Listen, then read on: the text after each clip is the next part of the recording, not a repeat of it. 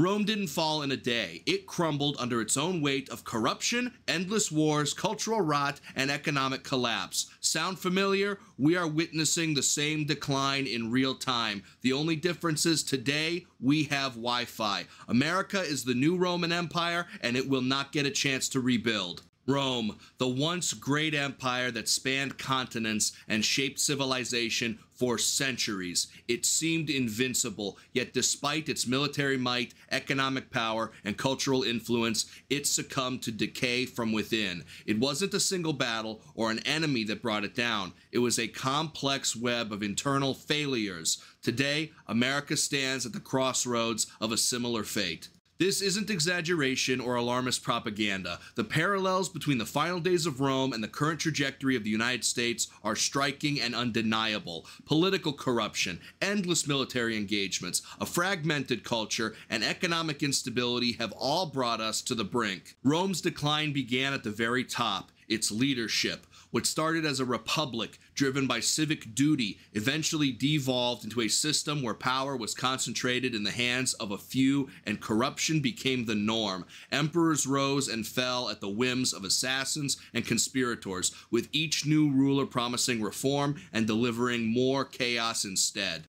Sound familiar? Look at our own political landscape. Washington has become a battlefield of special interests, backroom deals, and outright corruption. Lobbyists control the purse strings of our politicians, and scandals emerge so frequently that they barely make news anymore. They are all drowned out by the next cycle of outrage. In Rome, this political instability led to a government that could no longer function for the good of its own people. In America, the dysfunction is clear. Partisan gridlock, endless investigations, and the erosion of public trust in our institutions. When leadership becomes a contest for personal gain, the nation itself suffers. The Roman Empire was built on military conquest, but in a way, it was also undone by it. Rome's expansion stretched its resources thin, constantly fighting wars on multiple fronts, draining its economy and weakening its armies.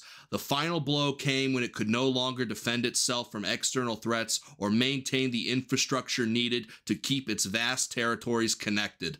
America, too, has been embroiled in endless wars. Afghanistan, Iraq, Syria, and countless other engagements and proxy wars. We spend trillions on military operations, yet what do we gain in return? More instability, more enemies, and a nation divided over the very necessity of these wars and conflicts. Make no mistake, we have the most powerful military in history, but like Rome, we may be fighting wars that are ultimately fruitless and pointless to our future endeavors as a nation. The cost isn't just monetary, it is social. A nation that spends more on war than on its own people is a nation doomed to fall apart from within. Rome's cultural decay was as significant as its political and military failures. The empire became a shell of its former self. Its citizens grew apathetic, distracted by spectacles and excess, losing the civic pride and duty that once held the empire together. America today is experiencing its own cultural fragmentations. We no longer share the same values or vision of the future. Social media fuels division, rewarding sensationalism over substance. Reality has been replaced by a spectacle where the loudest voices drown out the reasoned debate, and identity politics supersedes unity. Rome's citizens turned away from their responsibilities as the empire fell, distracted by bread and circuses. Today, we are distracted by outrage and entertainment, all while our core values and civic duties erode before our eyes. Rome's economy was once the envy of the world, both prior and centuries after its existence, but over time it crumbled under mismanagement. Inflation soared, the gap between the rich and the poor widened, and eventually the empire could no longer sustain itself. The reliance on slave labor and excessive spending on military campaigns and public spectacles drained the empire's resources. Now, consider America. Our national debt is over $30 trillion. Inflation is hitting working families, and the middle class is shrinking like never before. Wealth inequality is at an all-time high, and corporate interests drive policy more than the well-being of our citizens. Just like Rome, we are overspending, underinvesting in our future, and relying on unsustainable systems to keep us afloat. Rome didn't recognize the rot until it was too late. We will make the same mistake if we do not adjust course. Rome's fall was a slow, painful process marked by a refusal to adapt or confront its internal issues. By the time the Roman people realized the empire was collapsing, it was too late to save it.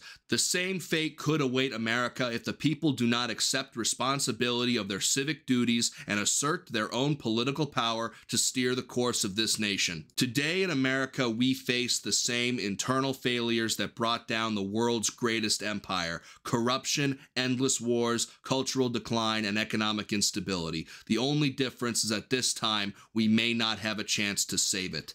The question isn't whether America is the new Rome. The question is whether we'll learn from history before it's too late.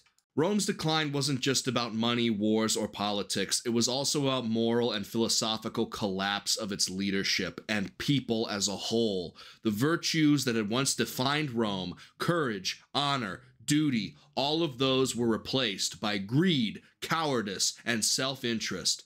Where are America's virtues today? We once prided ourselves on being a land of opportunity, a shining city on a hill. But what do we stand for now? In the endless pursuit of wealth, fame, and power, have we lost our moral center? Leaders who lie and cheat their way into power, a culture that rewards greed and excess. This is the decay of a society that no longer values the things that once made it great. But unlike Rome, we have the luxury of history as our guide. We know what led to their fall. The question is, will we act or will we ignore the warnings and allow ourselves to crumble? The fall of an empire isn't inevitable, but if we refuse to change, it might as well be. I've been Drex Hawkins. Thank you very much for watching, and have a good one, my friends.